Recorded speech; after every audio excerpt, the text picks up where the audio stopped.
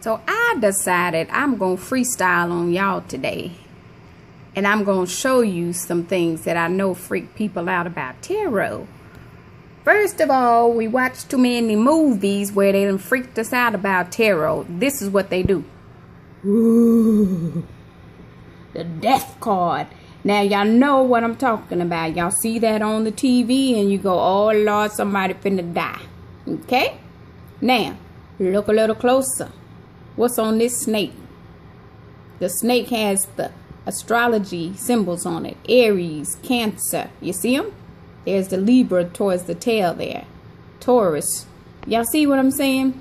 Death is transformation. It don't always mean physical death. Matter of fact, a lot of readers shouldn't even be trying to predict deaths and that kind of shit anyway.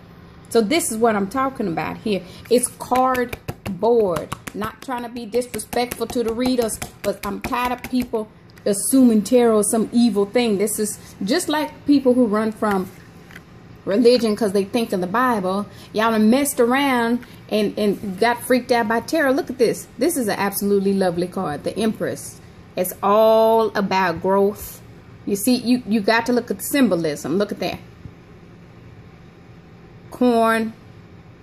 You got the acorns. You see the greenery. You can obviously tell this would be a positive card. She's holding a baby. Yeah, this can be a pregnancy card. This can also be a motherly card. This is also, bam, a card I come up as a lot because she's a businesswoman. She's growing her garden. For all y'all nosy people been trying to figure out what I'm doing, here you go. This is what I'm doing. I'm being the Empress. I'm growing my garden. Okay? So now, I just want to give y'all a little spin on tarot. Thank you.